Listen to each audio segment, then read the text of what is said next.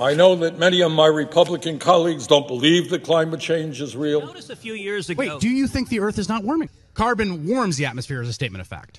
Well, they're actually mixed data. So global warming and a lot of it's a hoax. It's a hoax. I mean, it's a money-making industry, okay? It's a hoax. So it's very, very cold out. But they are dead wrong. And we cannot go home and look our children and grandchildren in the eye, knowing what we know, knowing that in many ways the climate crisis turns out to be worse than what scientists predicted it would be. Climate ordinarily changes over thousands of years, hundreds of years.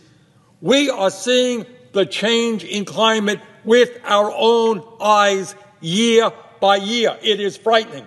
It would be incomprehensible to the people of our country who turn on the TV, they see the West Coast burning, they see the drought in the Midwest, they see the floods all over Europe, Australia on fire.